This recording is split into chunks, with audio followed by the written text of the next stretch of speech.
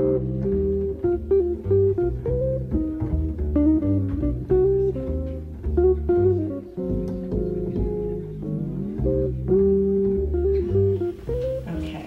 I had a window. I was a squatter in hearing room 506. The office was empty. Claims for the space were under review, stalled by state bureaucratic snarl. I was bold, took what should be mine.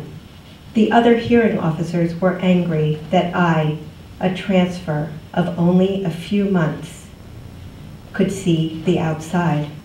They filed petitions to the bosses in Albany. Those without windows did not speak to me, even to say hello. The friends of those without windows did not speak to me, even to say hello. My requests for an ergonomic chair were thwarted. But I had a window. I could see scaffolding. I could see the swirling litter of downtown Brooklyn. I could see buildings being torn down. I could see weather. I was elated. Then the email circulated. I was being moved to a small, hot, windowless nook in the back northwest corridor of the 14th floor. And now this is where I sit, over the HVAC, under the yellow asbestos-drenched tiles on my ill-fitting ergonomic chair.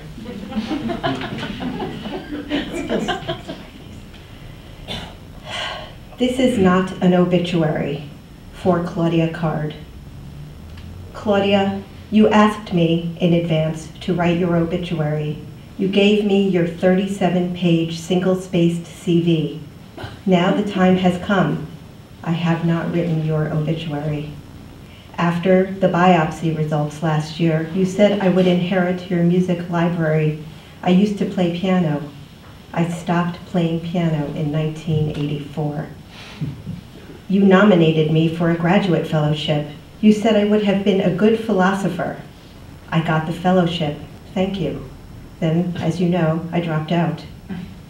I went back to New York, eventually to law school, to pursue a mediocre career. After your lung surgery, you told your other visitors that I was a judge. You seemed so proud, Claudia. I kept telling you, administrative judge. In the 90s, I took you on a walking tour all over Manhattan. You developed plantar fasciitis from the hard city pavement. I took your ethics class in 1984. You held the chalk like the cigarettes you used to chain smoke. Your mother died of lung cancer. You told me your family was so poor, she barely went to the doctor. The lung tumor protruded from her chest by the time she got someone to look at it. So in 1989, I lied when you asked me if I smoked.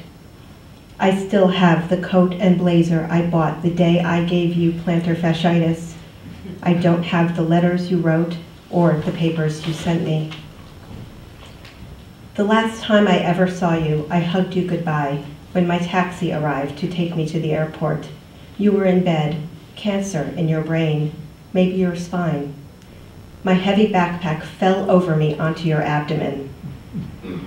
When they moved you to hospice, you told me on the phone you'd rather I come see you again at this new facility than come to your funeral. I didn't visit you at hospice. I didn't go to your funeral. So this is an old poem, but I'm considering it as a new poem because I've never read it. So I wrote it right after I was fired from a job. Or no, right before I was fired. Okay. And speaking of strategic planning, yesterday's meeting was not to be believed. So invigorating, it sent some over the edge. The rollout agenda ambitious, the deadlines aggressive. Implementing critical initiatives at this critical juncture is critical, said Troy from operations. 37 glossy 11 by 17 pie charts. Beverly from licensing wore a long blouse over her tattoos. Vicky from finance wore pink. Key is to strike a balance, said George, Chief Associate Deputy to the Deputy Associate Chief of Analysis and Audits, between the objectives of goals and the goals of objectives. Fran from Communication presented a soft launch of the new mission in song. Then Wanda from Data dimmed the lights. PowerPoint blue engulfed the northwest wall.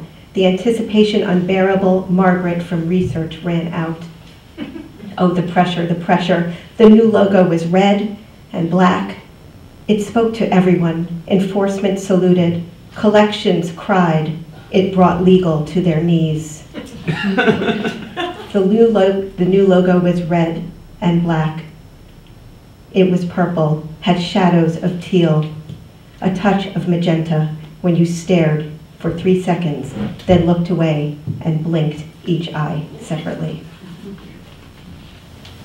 This one is called Theodora of Red Mill Farms, 1976.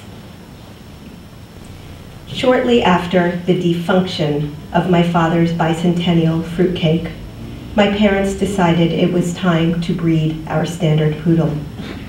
Theodora of Red Mill Farms was her name, Theo for short. This, after several years of Theo's fertile blood drops on the white tile hallway floor, my mother trailing behind her with a rag, cursing my father.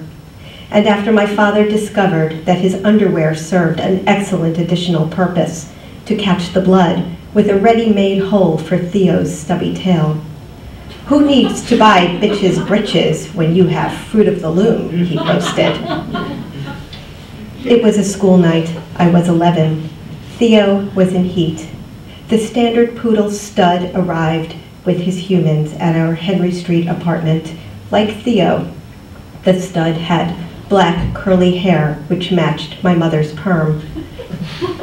My father took the underwear off of Theo. The grown-up humans stood in the living room, cajoling the dogs to meet. I sat on the couch, along the cleared living room perimeter, my 2-year-old sister next to me.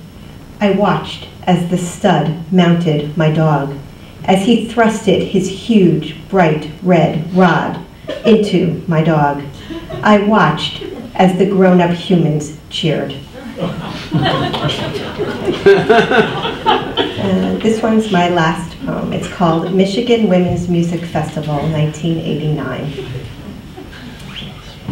Shortly after dropping out of graduate school, and after my mother sent my father from New York to rescue me from the Midwest lesbians, I attended a festival.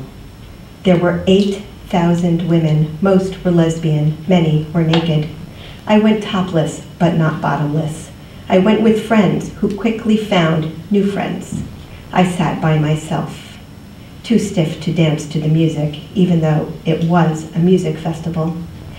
I watched others dance and make out. Tall, skinny blondes wearing nothing but hiking shoes and belts, swaying to Holly Near with large shaved Amazons wearing rope sandals and cloth fig leaves. I waited on long lines, alone. Lines to use the porta-janes, which reeked. Lines for showers, which were cold. Lines for food, which hosted a bacteria, making several sick. And then the thunder. Sweet honey and the rock was rained out. I got lost trying to find my tent, wandered through the S&M encampment, women in dog collars huddled under tarps. When I found my tent, the floor was covered with filthy rainwater and floating cigarette butts. My tent mate, my only hope of intimacy, had found a dry tent and moved out. Thank you.